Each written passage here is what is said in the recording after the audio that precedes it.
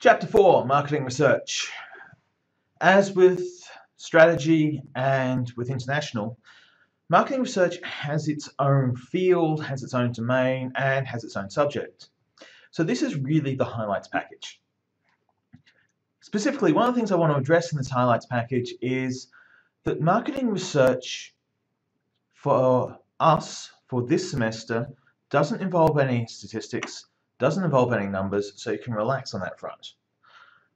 However, the thing about marketing research is that even when it does involve numbers and statistics and equations, the point of the exercise is to come up with information that can be used to support consumer behavior, can be used to support understanding the markets or business decision making. So what we're looking at here is that we're looking at the first transition point of the content. For the last few chapters, last 3 chapters, we have been talking about marketing from the business perspective. What we're about to start doing is talk about marketing from the perspective of understanding the consumer. Now, we're not yet at the point where we're going to actually make decisions based on the consumer. Here we're looking at the background information. What do we need to know? What do we need to understand in order to collect the right type of information and to be able to get the knowledge and insight into the consumer? So we're going to start with market research, and we're going to talk about the different techniques, the different methods and different approaches you can take to getting your hands on the relevant data, and then how that data converts into useful information that you can use for making a decision. So we talk about marketing and the concepts of the marketing information system. This is basically a nice big overarching view of the world that says when we're dealing with the customer, we either get money or data, sometimes both. If you think about Facebook for a moment, Facebook gets information. Facebook gets data from us. Our actions, behaviors, likes, social networks, interactions, all these things are points of data.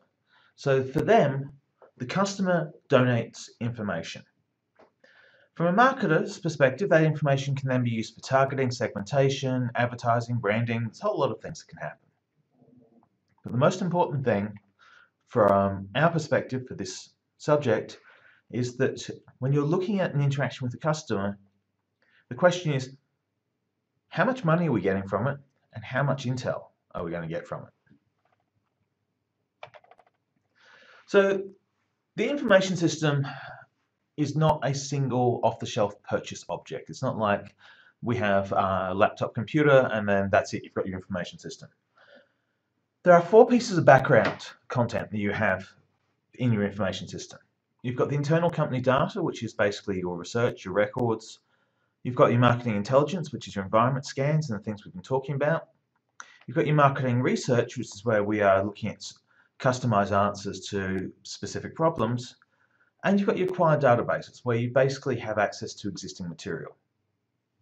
Now, I'm going to tell you now, one of the things that I'm trying to build up for you this semester is your own personal marketing intelligence and acquired database. Particularly the marketing intelligence. Any piece of information, any marketing intel you can gather. We're talking here the conference papers, the journal articles, the book chapters, all of the materials that you need to acquire for your assignments are things that you can store, save, and bring with you. So you build up your own database, your own personal library of marketing intelligence. That's one of the reasons why I'm asking you to do a lot of secondary data collection this semester. Now, when we're making it fancy and complicated, the marketing information system goes through computer hardware, computer software. Realistically, it can be as simple as a notepad file or an Excel file, or it can be a complicated, customized piece of software. For you this semester, one of the things I'd recommend is an Excel file.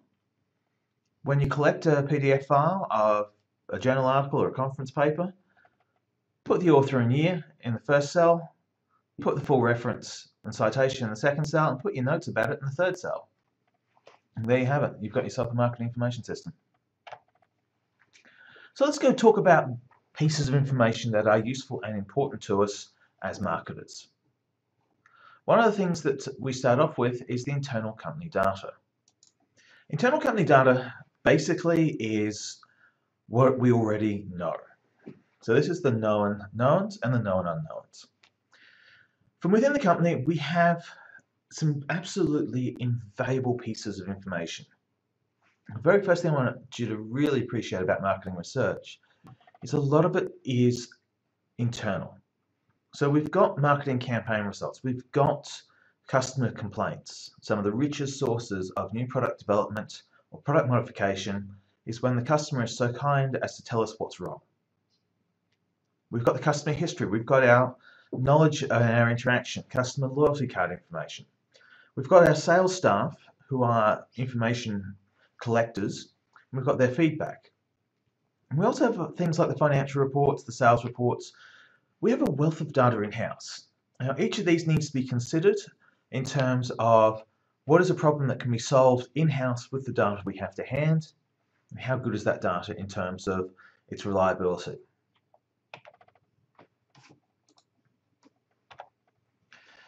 The marketing intelligence, this is one of the skills that you are being guided through with your assignments. Now, the reason why, as a marketer, I am going to ask you to do an assignment on marketing research and an assignment on a couple of other topics in marketing is that I want you getting used to the idea of searching for existing information. It's very easy when you start doing marketing research to think that run a survey, couple of interviews, do quick primer collections, and that's it, you're doing research. But then you're missing one of the most valuable sources of information, that's the marketing intelligence. Now, the thing about marketing intelligence is that it's not going to give you your answer straight up and in a straightforward manner. You're going to need to find source, evidence, and information, and then adapt that to solve the problem you have. So this is why we're doing things like asking you to go out, observe the world, while your tutorial and seminar exercises involve activities that require you to go off, take observations, or maybe find articles, or maybe do some research, which we're giving you the opportunity in a safe environment to train up on the marketing intelligence behaviours. So for that, we've got the internet, newspapers, we've got existing content, trade journals, we've got looking at retailers, walking into someone's store, looking around, seeing what's going on. We've got engaging with suppliers, we've got government reports. There's a lot of material we can go and capture and observe. Now, one of the things about this, when you're doing the capturing and the observation, is that you will start needing to synthesize the materials, and then you'll start building up this library of your own projections, your own views of the world. If you get good at this, and this is something you enjoy, one of the things you can do is try heading out to doing the futurist and the scenario projections. And the futurist approach is to look at what are the trends that have currently existed, what were the indicators that gave these trends away. Again, you're doing this with hindsight. Then to look at, with these trends, look for current indicators. Look for indicators that you know from demographic shifts or psychographic shifts or policy shifts in government that this flagged a change in the environment. You then start looking to see if you can see similar sorts of behaviours and shifts happening, and then you start trying to project to the future. Now, the thing about marketing and futurism, we have a slight advantage in that marketers can make the future. We can say, well, we project a future where single-size servings become an important facet, and then we start selling single-size servings to meet that market. Lo and behold, we create the market that we predicted. So we can, I won't say cheat, but we can certainly take this to our advantage. And this is a very qualitative use, a practical use of futurism and marketing research, is that you can write it up in a sellable, easily accessible manner that managers can read. So we've mentioned marketing research a few times, we've mentioned the back end. What is it specifically? It is a process, it's a procedure. It's not an end result. Now, the key thing about this is that we don't undertake the activity for the sake of the activity. We undertake the activity to solve a problem, to understand the world better, or to gain some insight. So as long as you think of it as a process that leads into a set of outcomes. The types of research we've got available is we can either data collect from existing firms, or we can data collect to new. The custom research is what most people, what the sort of, as we say, street interpretation marketing research is. Most people think of marketing research as surveys and questionnaires. It's one facet. In fact, in many respects, it's one of the most limited and least effective facets, because you can only go to custom research when you've exhausted the other mechanisms, and because you won't know what to ask otherwise.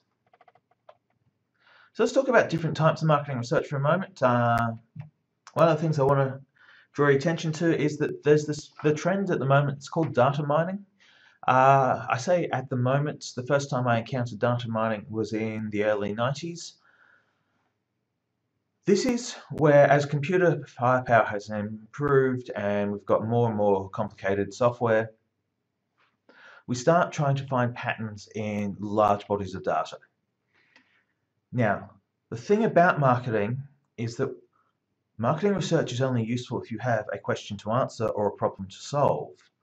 Data mining can take place without there needing to be either a problem or a question, and that doesn't always make it useful. But one of the places where it has been very strong and very powerful is in customer retention and loyalty and customer acquisition. In effect, it's been, for customer acquisition, a type of futurism. We look at past behaviors of our customers, we look at past behaviors of trends, and we see this on Amazon. Amazon uses data mining quite successfully, where you go to purchase a product and it will recommend you a series of products that other people have bought. And it's done this from data mining. It has gone and said, in the event of a customer with this profile, your particular profile, selecting this product, so you go to Amazon to buy a book on marketing research, and you buy a book on quantitative statistical analysis and market research. It will offer you two other products, and the first product it's probably going to offer you is SPSS for Dummies, and the second product will be qualitative research, because that's been the pattern of previous purchasing, so it thinks there's a pretty good chance you're going to want to do that. Data mining for customer retention and loyalty is really useful because you're going through your own records and saying, well, what was the behavioral pattern? What is the consistent pattern? And what should we expect our customers to do? The pizza industry was one of the first groups to really take the data mining of customer loyalty to an extreme when they started being able to predict and then pre-cook Friday night pizzas. So they're starting to track what was the most common purchase amongst their customers, how much and what patterns, how much variation was there. They tracked down to the Friday nights. So in effect, they could work out that if a phone call was coming from a certain area, there was a percentage chance, usually in the 60 to 70% chance, that it would be a similar pattern to the previous order, and they would be able to start pre-cooking and preparing whilst the order was being taken. Now that's one of the high-end predictive, but it was also this data mining aspect helped Eagle Boys Pizzas start calculating the most commonly ordered type of pizza. So when they were creating the drive-through pizza, they knew what odds to play in terms of the percentage of pre-cooked materials that they needed to convert something from being a ham and pineapple, the Hawaiian pizza, to the meat lovers pizza. They had the base component parts together, and they knew that they were probably 1 in 3 times going to sell the meat pizza, and 2 out of 3 times sell the ham and pineapple pizza. So they were able to pre-stock. They knew peak times, so they knew they could start pre-cooking to be prepared and ready for these peak times. So these were one of the key things about the data mining, is that if it's about solving a problem, it's brilliant. But this is where you want to be very careful, is that you don't look at a pool of data and say, what's in there? It's a fishing expedition. Rather, you go and say, what is the problem I have? Could it be solved from that pool of data? All right. Let's talk about the steps in the process. This is a brief overview. We're going to go through each step for the rest of the chapter. I want you to be really clear about this, by the way, is 1, 2, 3, 4, and 5 is where the market research subjects statistics subjects tend to sort of fall out around 4 and 5. Market research subjects go occasionally down to 6. Marketing, strategy and marketing goes to 7, 8 and 9. The market research process is just that, it's a process. You define a problem for the express purpose of solving that problem with a report. The report then enables somebody else to make a decision. So we are steps in the process, we're not the end game. So let's talk about the component parts. Defining a research problem is very similar in many aspects to designing a strategy problem. You want it basically to be specific. So you want to know what is it you want to research. You're a marketer. Who is it you want to research? Who's the population of interest? Or what is the population of interest? There's a little language thing I want you to be aware of, is that this section is going to lean quite heavily on the primary data collection, but it also can be applied to secondary data. So if you think about your semester, you're going to have assignment questions. So those assignment questions become the research objectives. The population of interest becomes the question of what is the material I need to examine and what's the context in which I need to be doing this. So the problem in the environmental context is also about understanding that nothing happens in a vacuum. Research is not an isolated, neutral thing that has its own merits. It has to sit. What do we need to know? Who or what is going to provide us with that information? And why are we doing it? What's the context? So step 2 is your research design. And this is an integral part to being a good marketer, is being able to make the decision of what is it that I'm looking for. This is also going to look at step 2, because step 2 is one of these parts of knowledge from marketing that's going to help you across the whole of your coursework and all your other subjects. Because for every assignment, start thinking about, all right, what's my research design? I need to collect a type of information to answer this assignment question. What do I need to do with this information? So start really using your research design.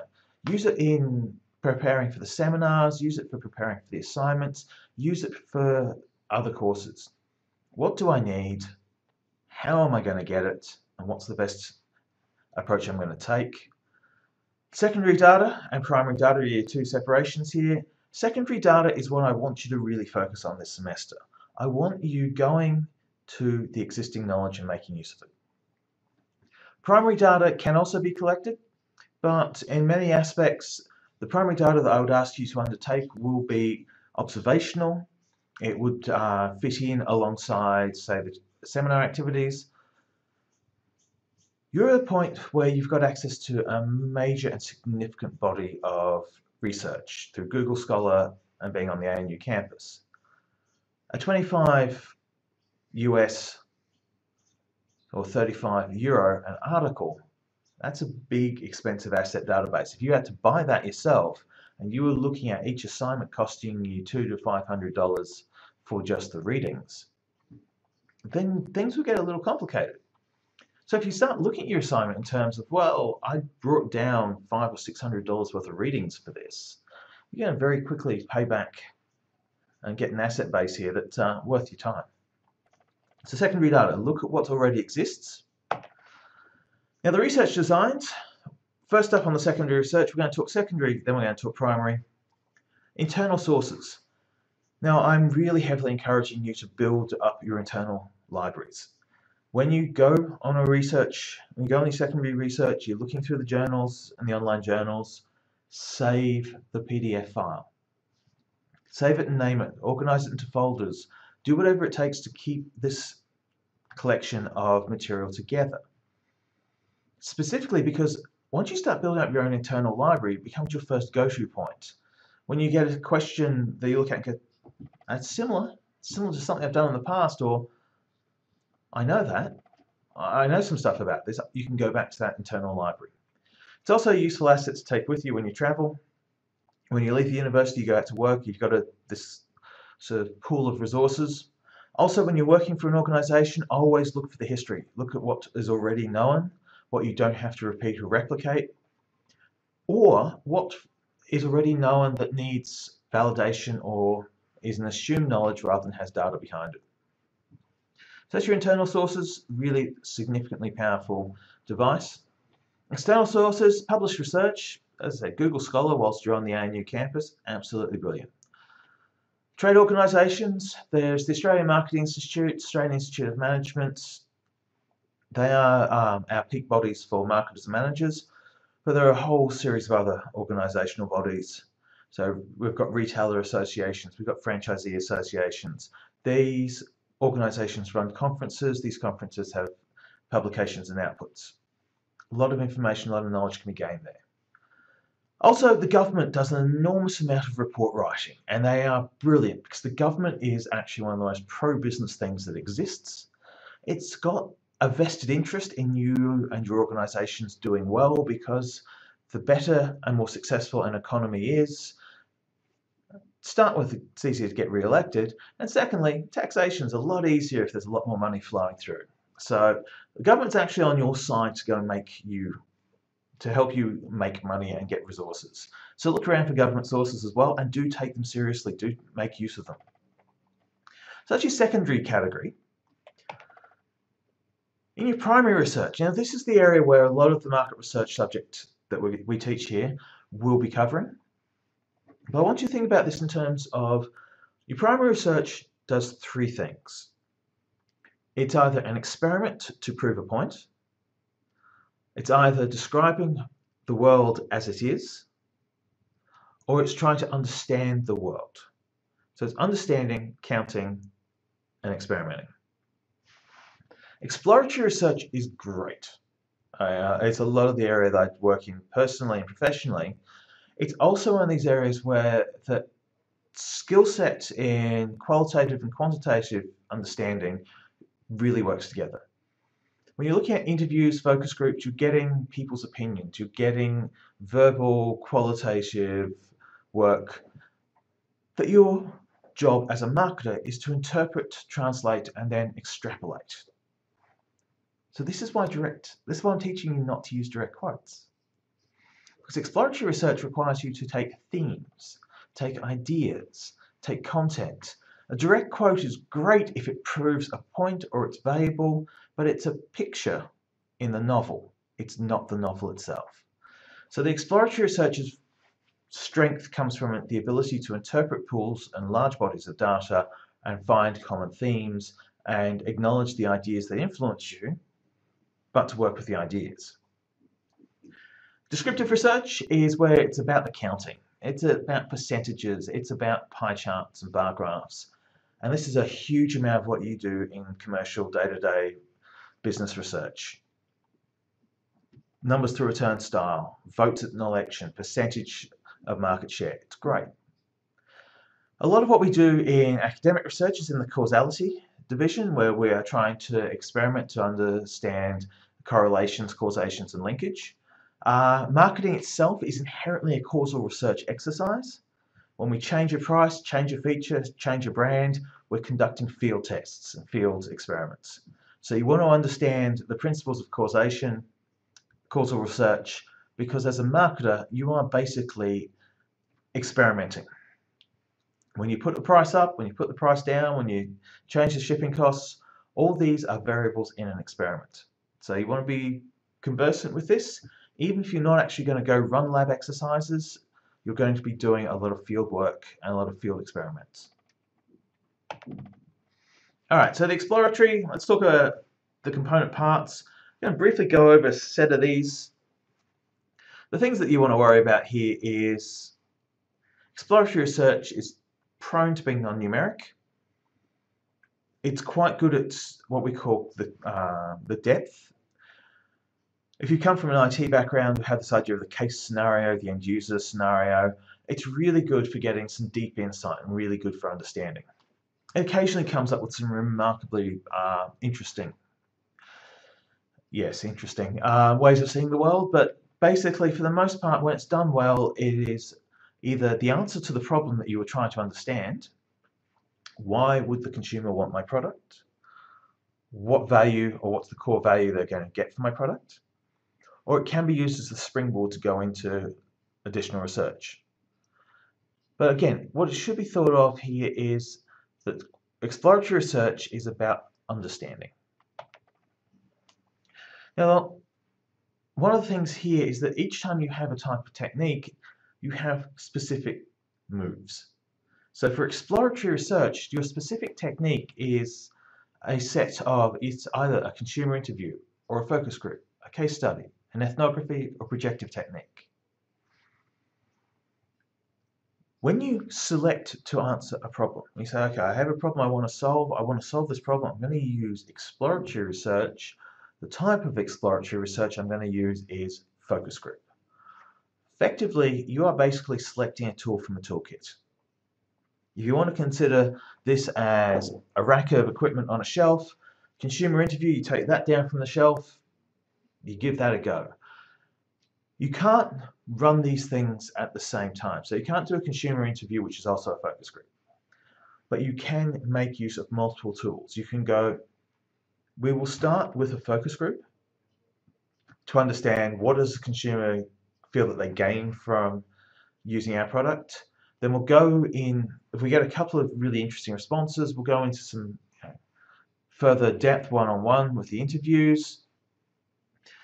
Then, if we still haven't got a real understanding here, we might have to go out to the ethnography to actually go and say, well, we sort of understand why. Now let's go look at how and why by observing people in their environments. So again, your tools and techniques can be multiple in use. For the most part, because this is an introductory subject, if you're asked to select a tool, pick one and tell me about that one. Now, hitting up descriptive research, it is about the numbers, it is about quantifying, and it's about answering a question. It's about having a specific answer of how many. So you've got a couple of choices. You've got the cross-sectional design, which is the one-shot. You've got the longitudinal, which is the ongoing. Cross-sectional designs done repeatedly become longitudinal. Longitudinal designs done once shows that you ran out of money, but also they then become cross-sectional. Both have their merits. A cross-sectional design gets you an answer now. A longitudinal design gets you an answer later, but that answer has an additional level of consistency and tracking to see whether the cross-sectional design was a fluke or a recurring pattern.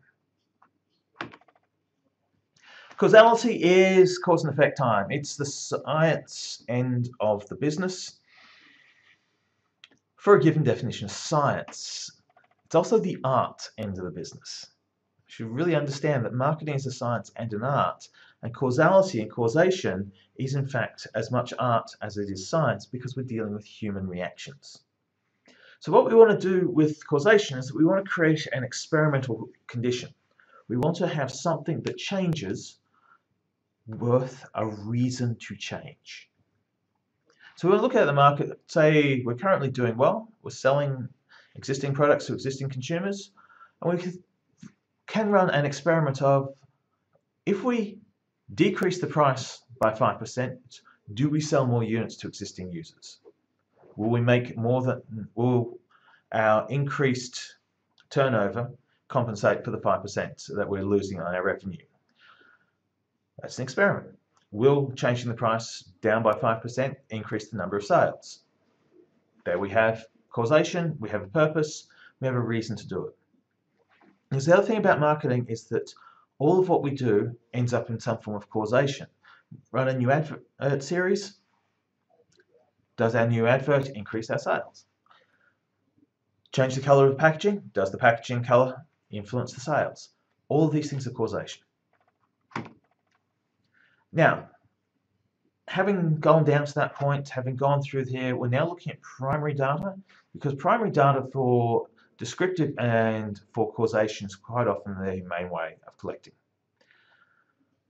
Surveys get a little bit of overkill in this chapter, so I just want to talk you through briefly each of the points. But the thing to understand is that the survey is, again, a toolkit. You come down and say, well, we're going to need some primary data. The primary data won't be, focus group won't do the job. We're going to go to the survey. What type of survey? So again, this is basically picking up, going, we need a screwdriver. What type of screwdriver? What size and what length? So mail surveys basically currently have a bit of grief to them. Effectively, the problem you run into with a mail survey is that, to start with, people aren't using the post. They've got very slow and low response rates, and questionnaires are non-responsive. There's more depth in the book, and again, look over the book, but the short summary is it's an older technology that's fading out. Phone surveys actually have become problematic in terms of the way in which a phone data bank is collected. There is still a belief that landlines are the only appropriate way to be collecting phone surveys. Now ask yourself, do you have a mobile and a landline, or just a mobile? And if you just have a mobile, why is your data not relevant compared to someone who only has a landline? So we've got an issue. Phone surveys, I think, again, are starting to fall out until they shift to incorporating mobile phone usage as a common part. But the problem with the phone survey is that they need to be really short. I mean, their advantage to a phone survey is they're very fast. But we're talking 6 to 10 questions. So we're also talking if an unknown number comes up on your phone, are you going to answer it? Or are you going to go and let it go to voice bank? So it's got its limits, it's got its pros, but again, it's a survey device. It's starting to fall by the wayside. The face-to-face, this is basically the interview with the structure. Let's be honest about this. This is the quantitative version of the customer interview. You can go for a longer questionnaire. You can, because an interviewer is conducting this, you can use if-then statements. So the questionnaire can be quite comprehensive and quite directional. So I can be interviewing you as a student, and I can say, well, how do you feel about the optional Friday class? And you can go, well, I don't attend, and then I can skip those questions. I'd probably ask a screening question first along the lines of, do you go to the Friday classes? Yes, no. Yes, how do you feel about the classes? No. How do you feel about the online content? So I can basically tailor, as an interviewer, I can tailor the questions. Downside to this is that when you are talking with another person, you have the possibility of social desirability bias, where people will be slightly less honest, not by intention, but by trying to anticipate what they think the interviewer wants to know or wants to hear. So they try and be very proactively helpful. This prone tendency to help means that we'll actually be giving you false information, but information we think is right, because that's what we think you want. The other downside to a face-to-face interview is that they take forever. A speaker is someone who's had to conduct them. They are long, they are time, opportunity, cost intensive, and they also are prone to this moment of selection bias where you're trying to recruit people to come and ask you a question, and we all know how much that, can I ask you a question, irritating opening line of a sales pitch in the mall and in shopping centres. So we've got that challenge of being able to get our hands on people to actually participate. The online is currently the way. I don't know if it's the way of the future yet, but it's certainly the way at the present. One of the things that people were really concerned about is the idea of the online having, you didn't know who was responding. That's even less a reason now, because we're still talking about, we talk about the anonymity of the mail survey as a bonus and the anonymity of the online as a negative. Also, with a lot of the patterns that we're developing now, you're not anonymous anymore. Questions like the no assurance of honesty. There's no assurance of honesty in mail-out surveys either. So a lot of the benefits of the mail-out survey exist in the online survey. One of the biggest benefits the online survey gives you is the instant response. As the data is being collected, the data is being loaded into the database. There is no lost survey aspect. There's no missing. You have this incredible flexibility in what you can do with your questionnaire designs. Your if-then statements are remarkably powerful. So I think that this is probably the tool at the moment. It may not be the tool of the future, but certainly has a lot of potential for online survey collection. And also the data straight up is so much easier when the data is pre-coded. Okay, the observation. Now this is primary data collection, and this is one of the tasks that you're being sent off to do in your seminar preparation. And that is, you're being asked to look at the world. But now look at the world as a marketer and a market researcher. So the personal observation, you do things like you sit and you count. You have a notepad with you. You look around and note down all the brands that are available.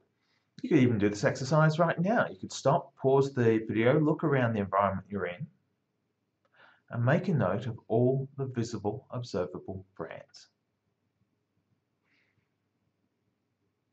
And that is a personal observation. Now what you would do that for is you would be using this type of thing to say, in part as your ethnographic, in part of your understanding, and part of your competitor analysis. Walk into a rival shop front and look around and just like see what marketing's in play. We also have a couple other measures for observation. We get some really neat tricks in here. Mechanical observation is the automated counting, so you'll see it turnstiles. We're collecting an enormous amount of movement data these days through mobile phones, through geolocation, through our electronic footprint we leave whenever we use things like our swipe cards. Our cameras collect, a camera on a smartphone collects GPS data, so we can track where we've been. There's a lot of information we're collecting. But the unobtrusive measures is where we get to actually have a little bit of fun with what we're doing, because then we can do things like collect the carpet tiles to see where in a building is the highest foot traffic. We can lay out a grassed lawn, put no paths in, wait to see where people walk through and create a track in the grass, and then fill in the blanks with the concrete to create organic paths. We can do this by saying what's the most worn down aspect. We can look for physical cues. And there's one particular measure that has been done with the smart pads and the tablets, is the idea that you would get someone to test drive an iPad, but to thank them for their participation, you would give them a cookie or a biscuit, something that would get the oil of the fingertips going a little bit, so that their hands were a little bit greasy when they used the screen, so you'd be able to track the fingerprints across the screen. So you'd be able to, there are various tricks that they wouldn't realize that they were doing this. So you clean the screens between each round, and then you can see what what physical path was left on the screen. So there are tricks like this, and this is where market research is more than just calculating numbers from a survey. It's where you get to have some fun. All right, probably the heaviest and most consistently used part of market research are the three words on the screen: reliability, validity, and representativeness. I'm going to tell you now, this is an absolute setter. There is always a question on this at some point in your marketing career, because people want you to be able to say that when you collect a piece of information, that it will be able to be collected again consistently, that what it collects is actually what it measures is actually what you want it to measure, and that what you are measuring can then be extended to the group who you are interested in. And the representativeness is probably the key one that a lot of people fall on, and this is where sample selection becomes the criteria and becomes significantly important. The validity is that you actually ask that the measure What you're measuring measures what it intends to measure. And it's really important to pay close attention to validity and reliability because they are a key factor when we're dealing with all forms of research. All right, step 4, closing down now. Well, there is only 7 steps in the play, and step 4 is probably one of the hardest. Sampling is a critical part. There's a lot of work done on it in statistics and in market research.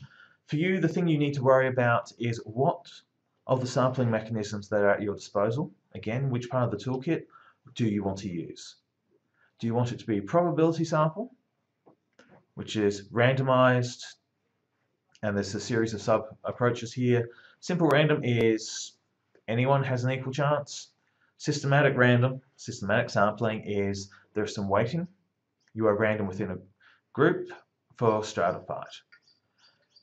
All have their merits. A stratified sample is really useful in so far as if you want to make certain the representativeness is up, then making certain that you have representation from key parts of the population, and then you can randomly select from within those key parts. Non-probability sample has its value and its uses. Don't discount non-probability sample. The personal judgment is not actually as bad as there's one of the things about market research is this science approach. Probability gets this glowing light for its representativeness. Non-probability can give you more valid, more reliable data if that is what you are seeking. So if you're doing something like a social network analysis, you don't want random. You don't want to randomly select 6 people who you know on Facebook because you once were involved in playing a game on Farmville. They're not a determinant. They're not a useful determinant. If you're looking for how someone influences their peers in a social network like Facebook, then you are looking at quota and convenience samples. You're looking at non-random samples. You're looking at judging who should we look at in this network. So they have their strengths and they have their approaches. As with everything, there's no inherent good or bad in the choices. It's how you use it that counts, and that's what matters. All right, step 5. This is one of the things I want to point out to you when we talk about the use of something like the research design in prepping you for an assignment. Step 1 is work out the design. What's the problem? The problem is the essay question. Step 2, the research design. How am I going to solve this essay question problem? Step 3 is to go and say, well, what types of information do I need? How am I going to get this data? When am I going to go off and do the readings? Step 4 is, well, okay, there's a lot of stuff on, a lot of different readings. How am I going to, what's important? Which ones am I going to take? Step 5, read it. Do the readings. Step 5 is go out and get the data. This is the big and ugly section. This is where you get your hands dirty, your design breaks and things go wrong. We deal with it intensively in market research. We deal with it in a whole length subject. But what you need to understand here is what are the key factors. If you're going to say, oh, I'm on a focus group, how are you going to get that data and what's that data going to look like? And how is that data going to look different to, say, running a questionnaire? Step 6, if step 5 is do it, step 6 is make use of it. Once you've got your data, you need to make you do the interpretation and the analysis. We've got subjects on statistics and we've got the market research subject to teach you these moves. But for you for an assignment, this is what's critical here. Step 5 is the collection of the data. And I see direct quotes as sitting in step 5. Step 6 is analysis. Step 6 is looking at those highlighted notes you've made on your printouts. It's looking at those notes you've written up in your Excel file. It's looking at the notes you scribbled down and then interpreting them.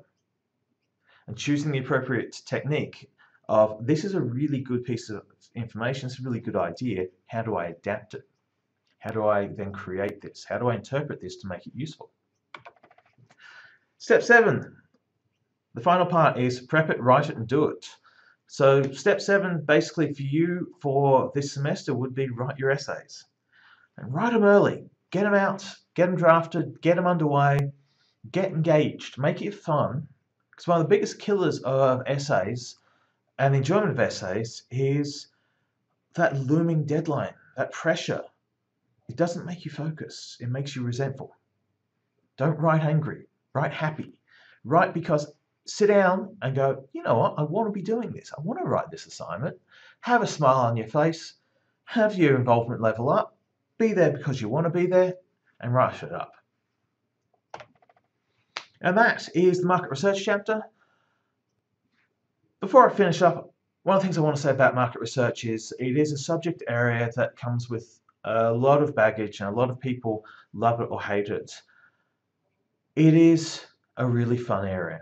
You get to do amazing things. You get to come up with incredibly creative ways of answering problems and solving problems and coming up with questions that are interesting and answers that are even more interesting.